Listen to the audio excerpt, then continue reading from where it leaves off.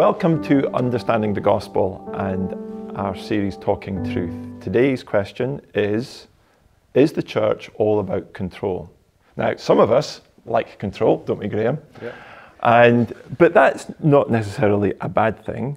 But is that all the church is about? Perhaps one of the first things we need to do is define what church is.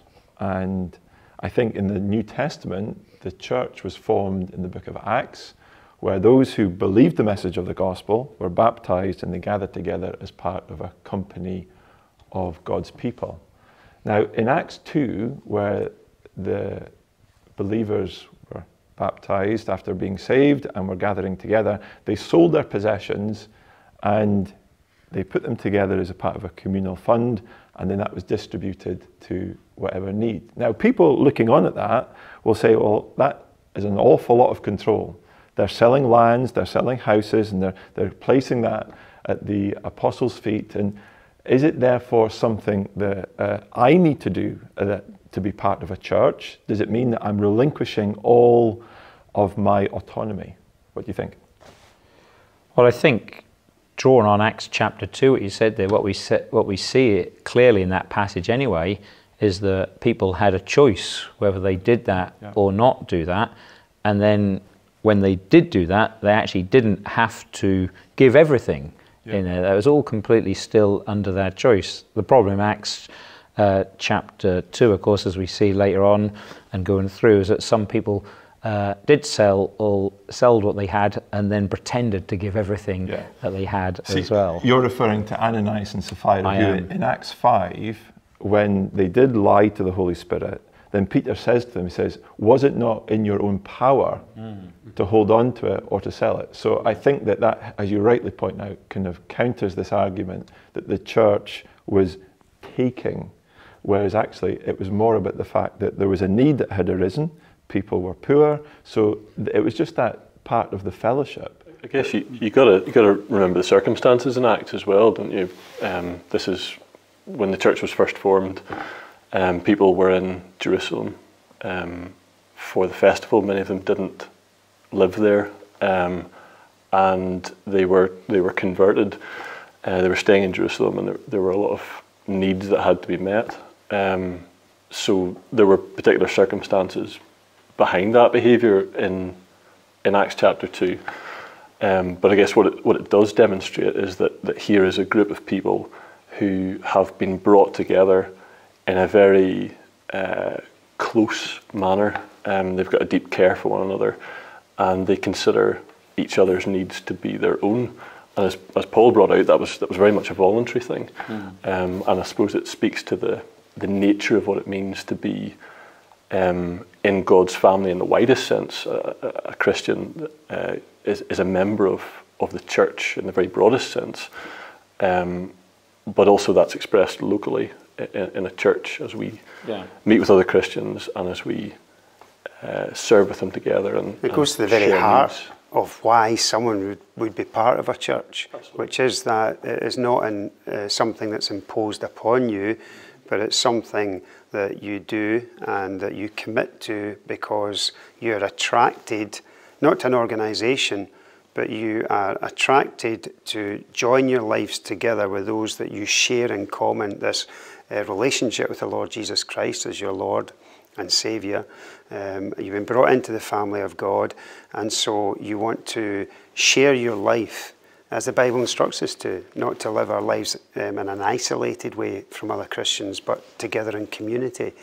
And you know, one of the issues I think that comes up is that sometimes these communities have been dysfunctional and have behaved in a way the Bible says that a church should never behave, and asserted control and abusive control sometimes, when that's not what the Bible teaches about what a church ought to be.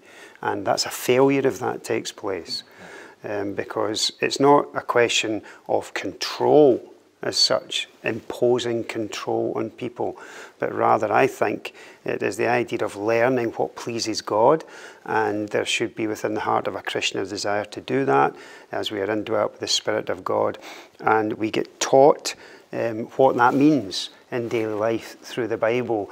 And there are people who have the responsibility within churches to do that teaching, and also to hold us accountable to that teaching, not to just whatever we think or whatever structure we put in place. I think sorry, I was just going to say, one of the areas where that control has come about is when there's been an organisation formed that consists of a lot of churches as opposed to a local church.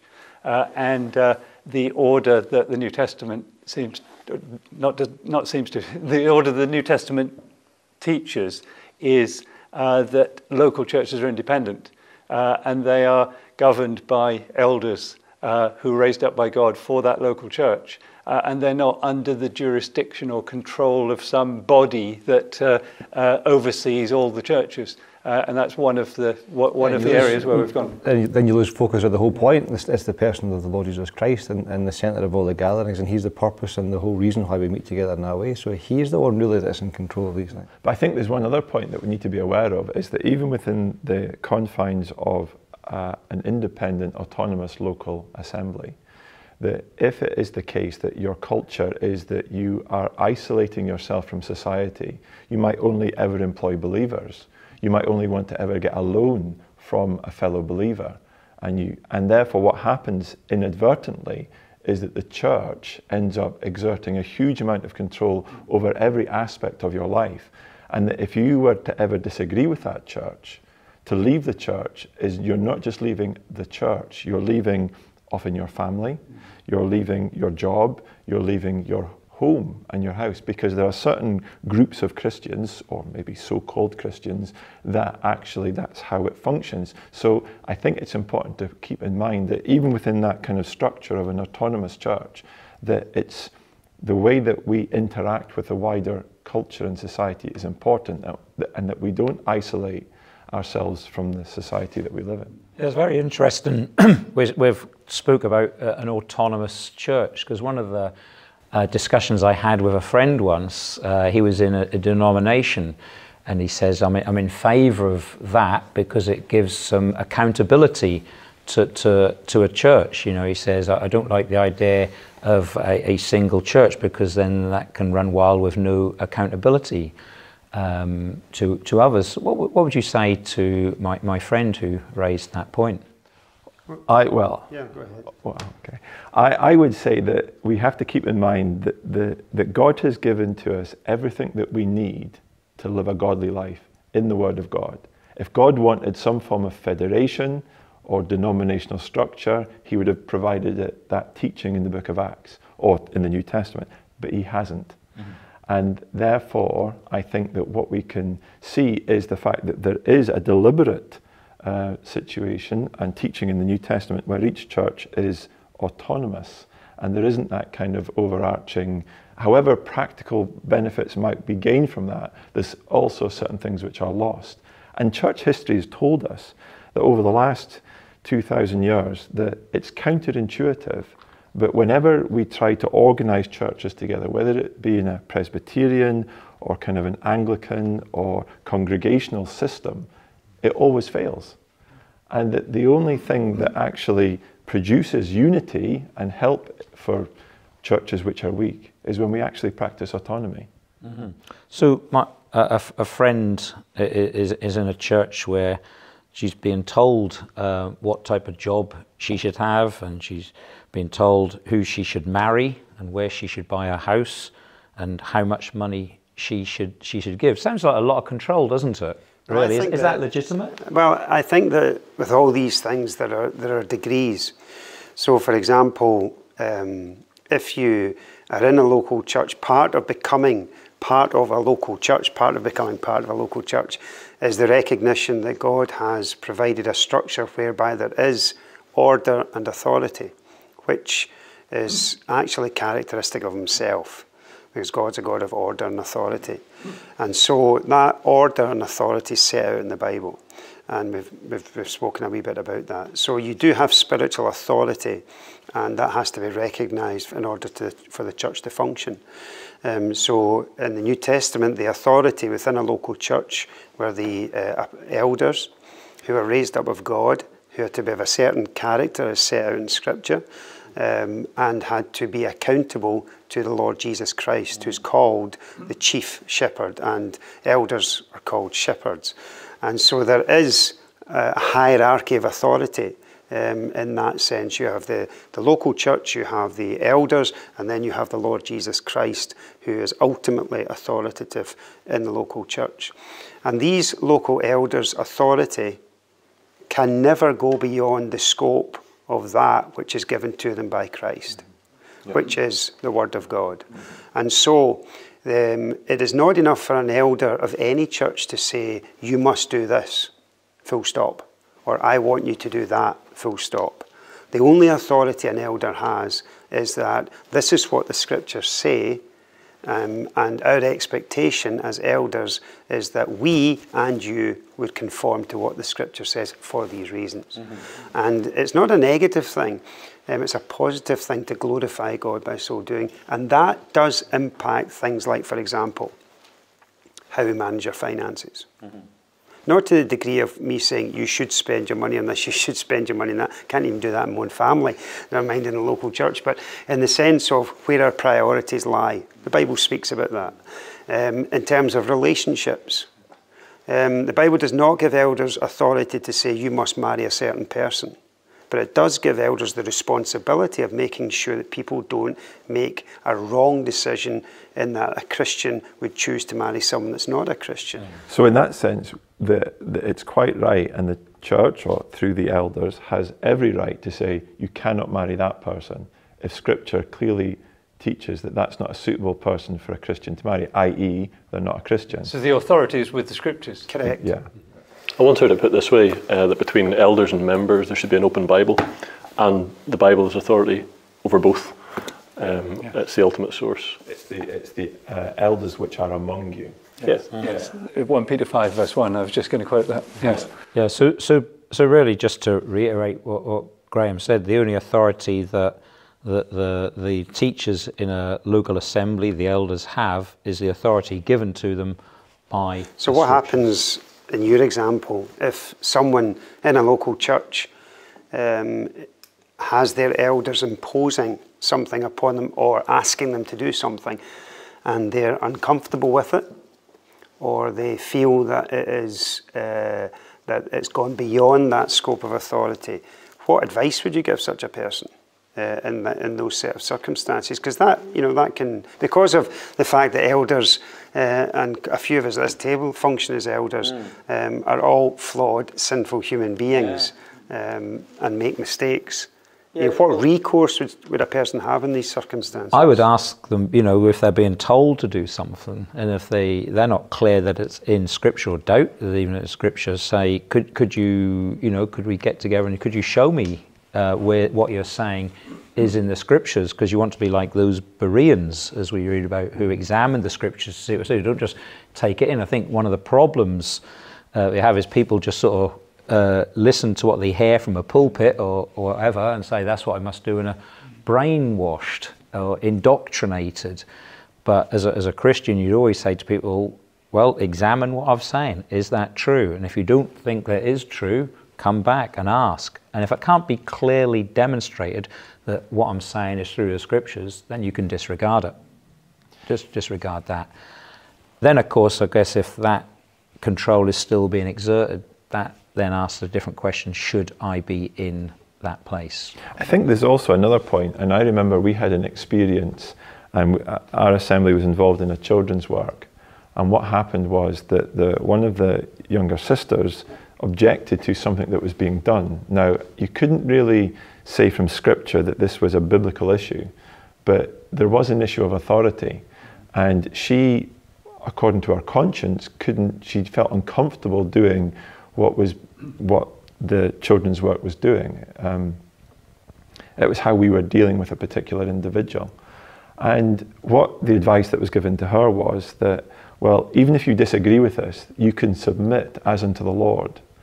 And it's not contravening the scriptural teaching. She knew that. She wasn't saying, well, there's a verse here that says we need to do this. It was just how she thought and felt about it. But what she could do is that she could submit to that authority because it honoured the Lord, even if she didn't agree with it.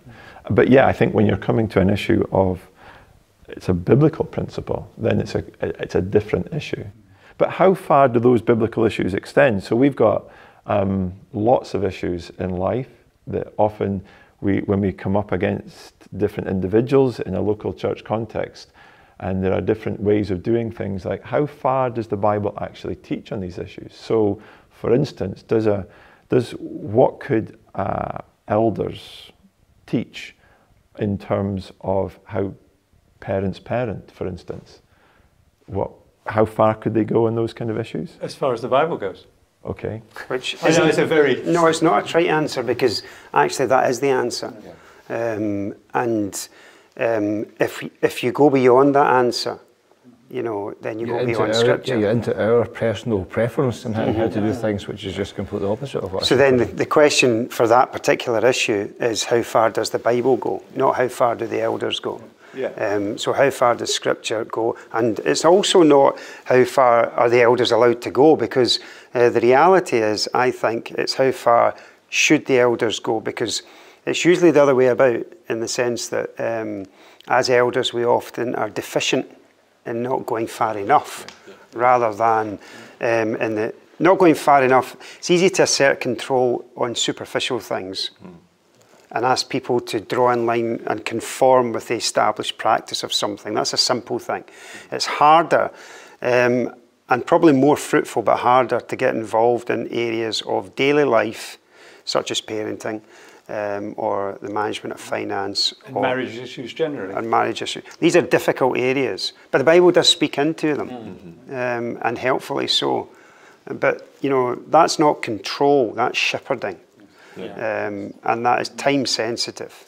And that raises an important point of context, because generally authority is viewed very negatively in our culture today, whereas actually the Bible speaks of it as something that God expects in different spheres of life, but it's ultimately for the good of humanity as a whole.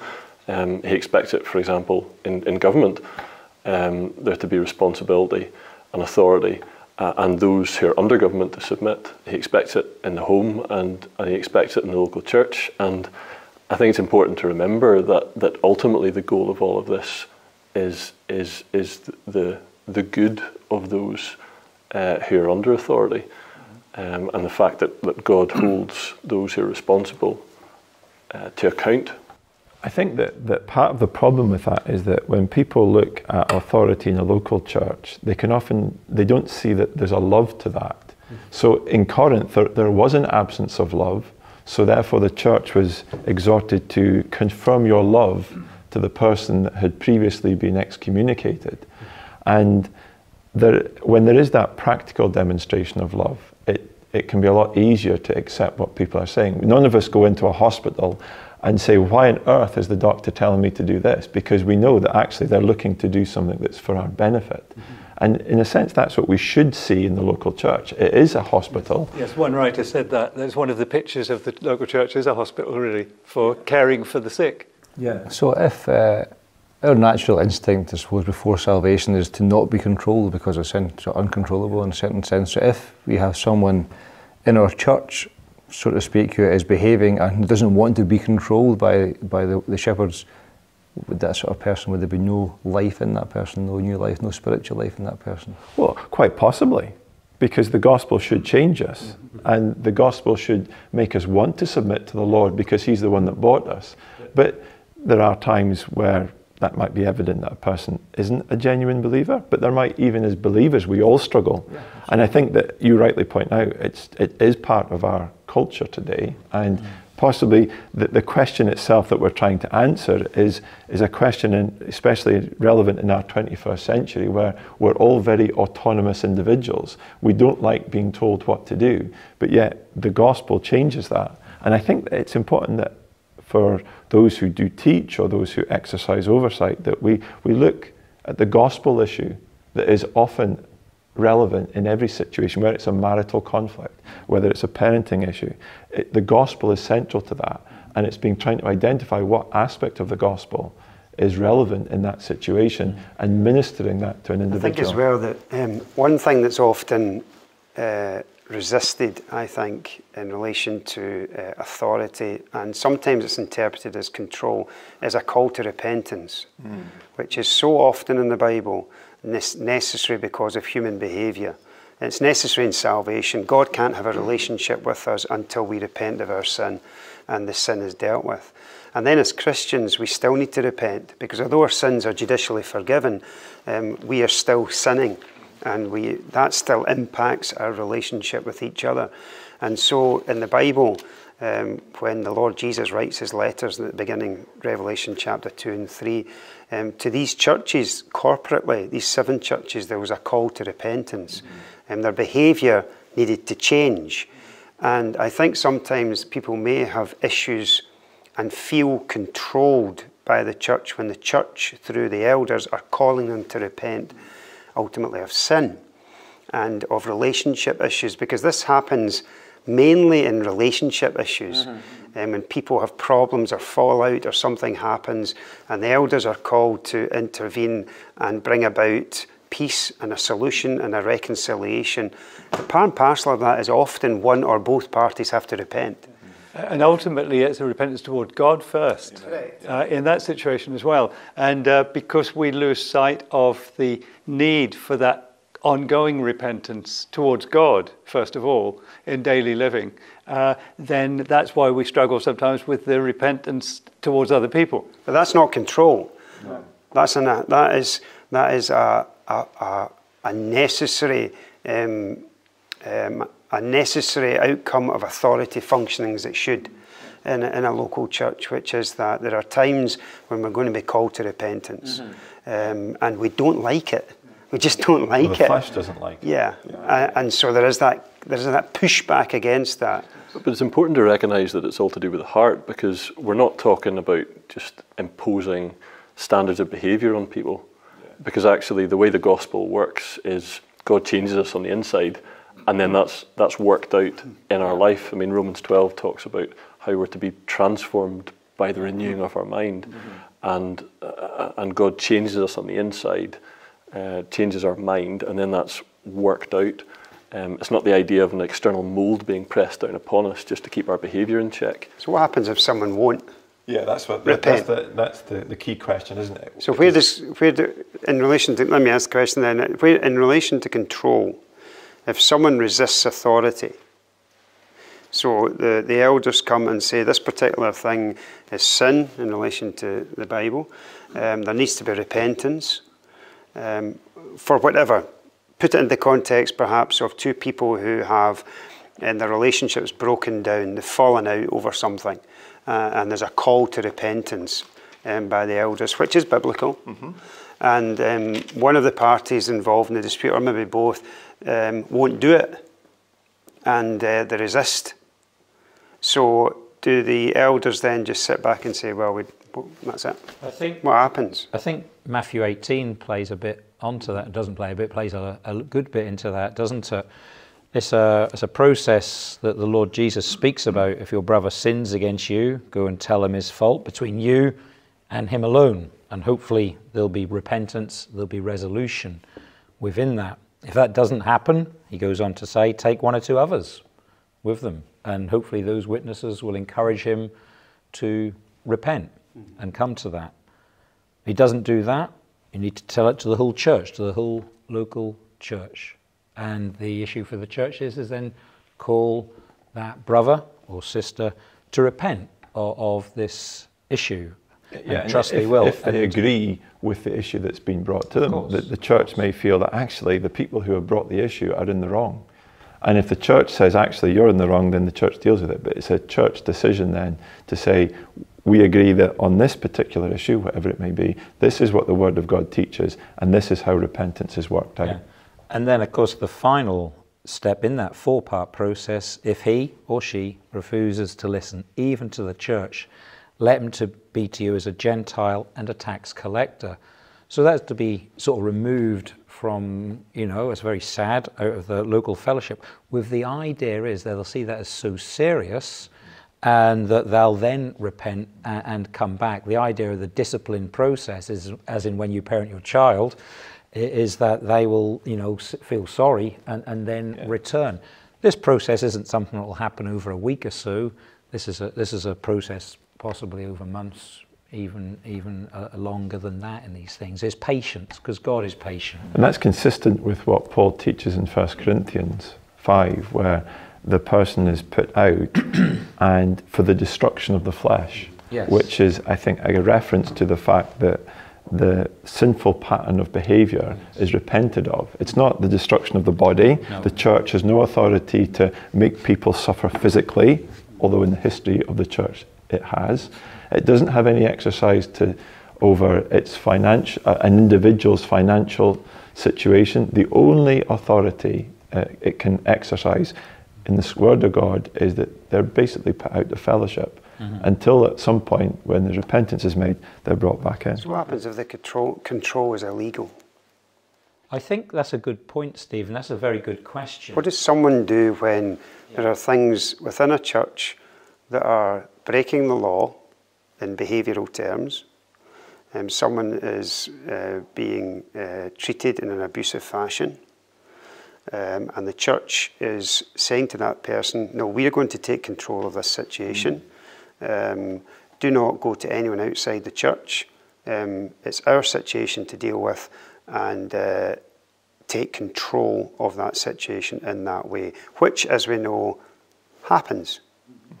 And it's a very big issue. Yeah, well, what's been the headline in recent years, of course, is the issue of abuse, isn't it, of children, and we're sadly seen that in churches. It shouldn't be, but it has been there, and every church should have a safeguarding policy in our country, and probably in every country anyway. And those things, to take that if there's suspected child abuse, that should be reported straight to the governing authorities, the police, straight away, for them to deal with that as per the laws in the land. There's no doubt about that.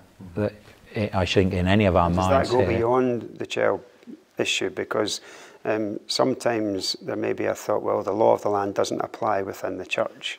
I think something's illegal, something's illegal. Yeah. Yeah, we have a responsibility to the laws of our land to uphold them. And if the law states that it has to be reported, it has to be reported.